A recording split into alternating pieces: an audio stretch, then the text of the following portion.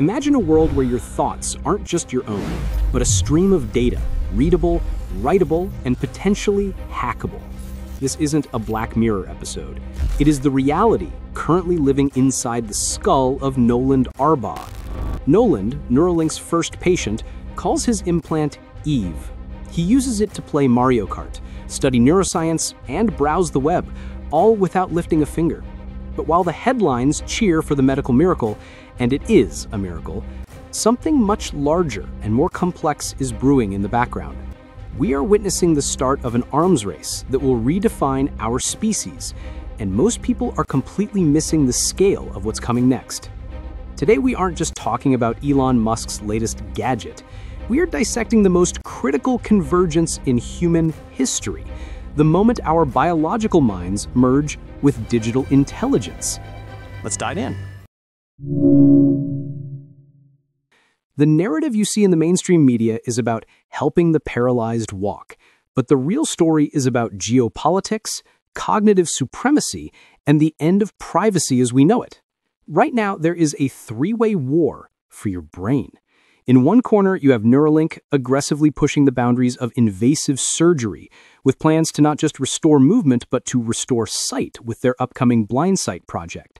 In the second corner, you have Synchron, backed by heavyweights like Jeff Bezos and Bill Gates, betting on a minimally invasive stentrode that slides into the brain through the blood vessels. No open skull surgery required. And in the third corner, perhaps the most significant of all, is China. The Chinese government has just launched a state-backed blitz with their Beinow 1 chip, aiming to implant massive numbers of patients by next year. They have explicitly stated their goal is to lead the world in brain-computer interfaces by 2030. This is where the AI-brain paradox begins.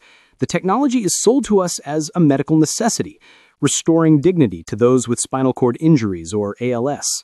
And for patients like Noland, who is now seeking a second implant to potentially regain leg movement, this is life-changing. But we have to look at the long-term roadmap. Musk has been transparent about the endgame, cognitive augmentation. The goal is to increase the bandwidth of human communication so we can compete with artificial intelligence.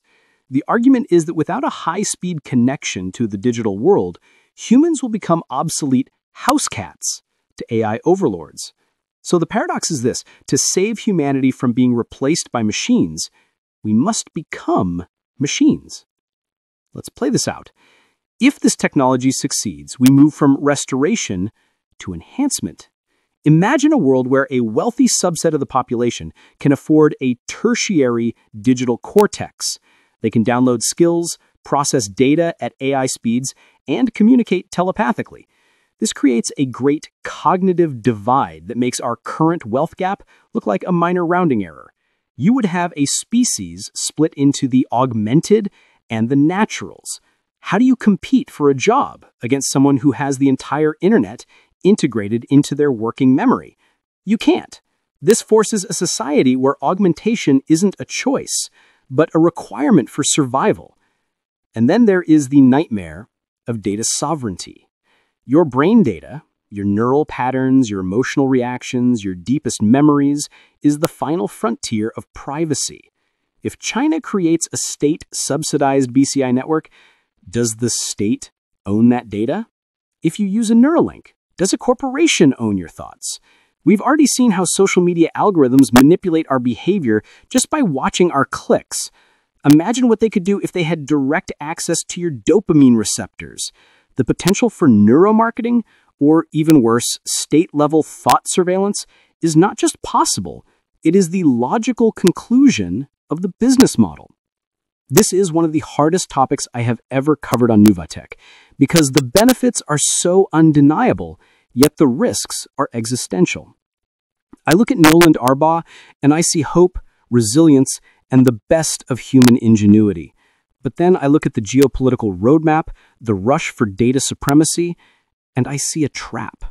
We are walking toward a line in the sand where we have to decide if our internal mental space is something we are willing to commercialize. I want to know where you stand on this. If you could install a chip today that guaranteed you perfect memory and instant skill acquisition, but it meant giving a corporation access to your neural data. Would you do it? Is the upgrade worth the loss of privacy? Let me know in the comments. I have a feeling this is going to be a heated debate. If you value these deep dives into the future that is rushing towards us, hit that like button and subscribe to Nuevatech. We're going to keep tracking the story as it evolves, because frankly, I don't think we can afford to look away. Stay curious, stay critical, and I'll see you in the next one.